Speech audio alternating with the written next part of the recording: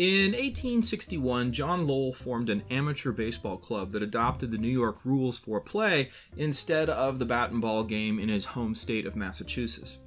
5 years later, in the aftermath of the American Civil War, people in every corner of the United States were playing the New York version of baseball.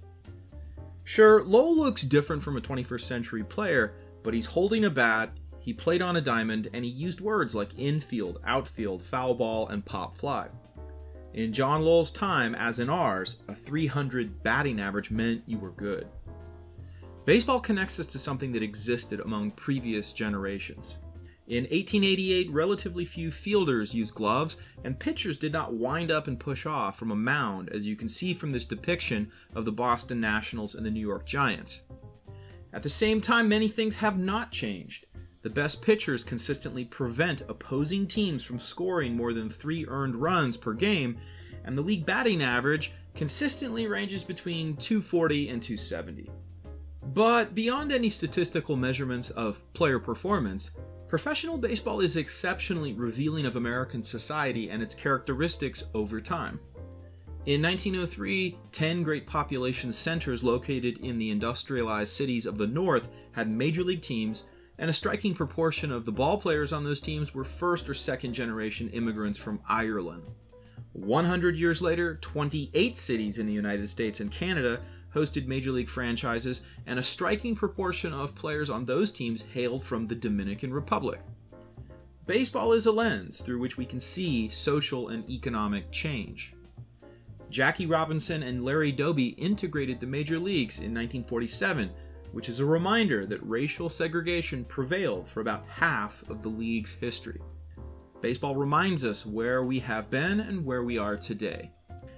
And there is no shortage of bridges between the past and present. In 1919, Babe Ruth pitched 133 innings for the Boston Red Sox and posted a 2.97 ERA.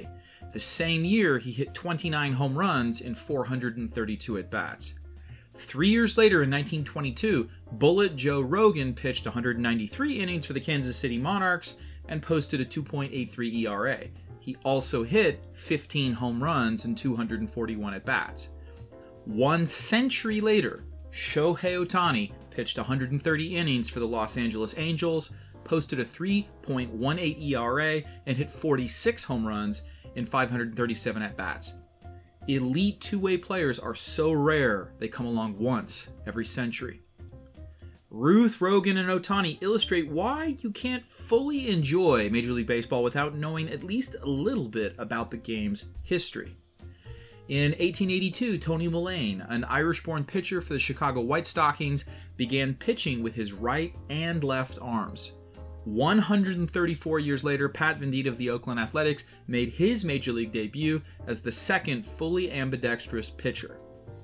Baseball's long continuous history, with its universe of comparable statistical measures, make these moments interesting, and as I've said before, we can use teams and players to understand society as well.